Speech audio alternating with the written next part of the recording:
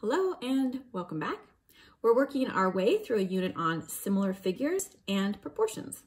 Today we're going to work specifically with similar triangles and some special segments of those triangles.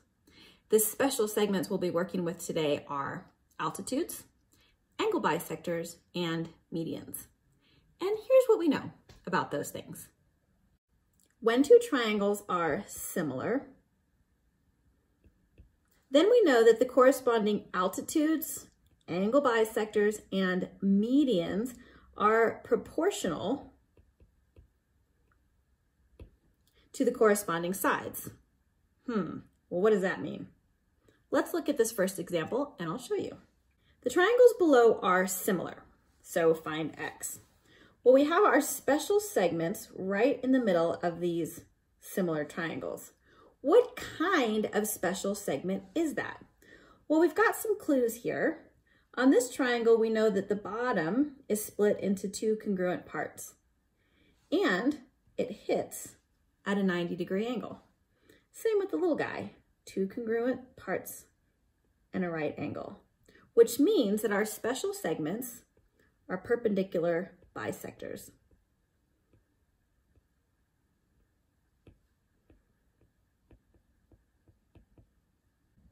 So if we have two similar triangles and a perpendicular bisector, what that means is that we can have 7 and 5.25,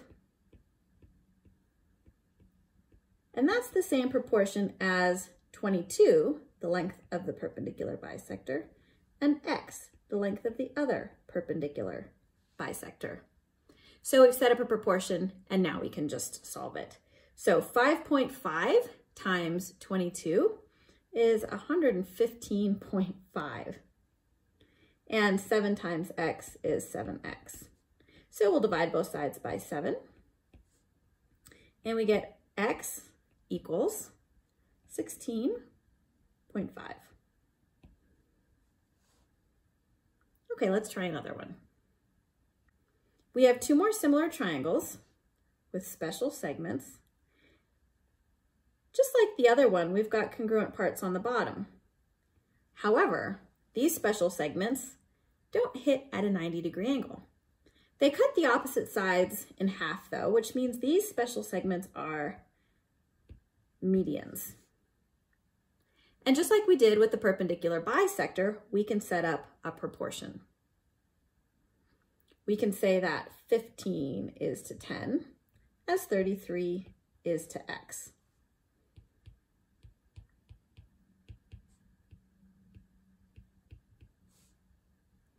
So that means that when we cross multiply, 330 is 15x, divide both sides by 15, and x equals 22.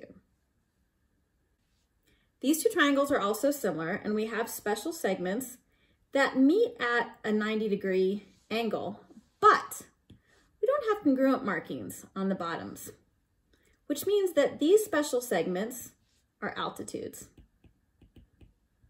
An altitude tells you the height of a triangle, and the height of the triangle comes from the vertex straight down to the ground and hits at a 90-degree angle. So we can set up a proportion just like we did before.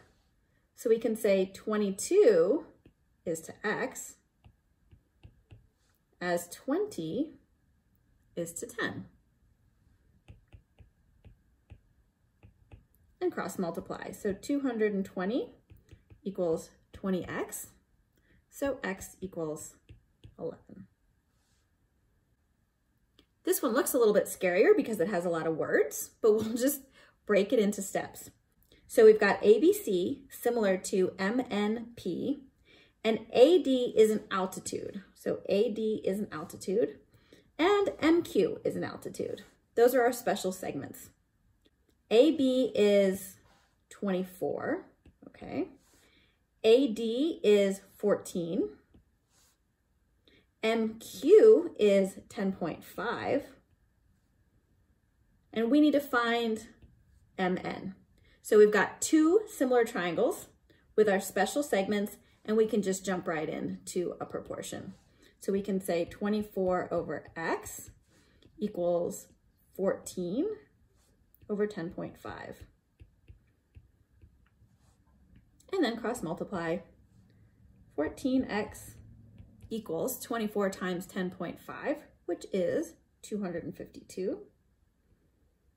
Divide both sides by 14. X equals 18. For this next section, we're going to focus in on just the angle bisector. And instead of working with two triangles, we're only going to be working with one. The triangle bisector says that an angle bisector in a triangle separates the opposite side into two segments that are, can you guess? Proportional.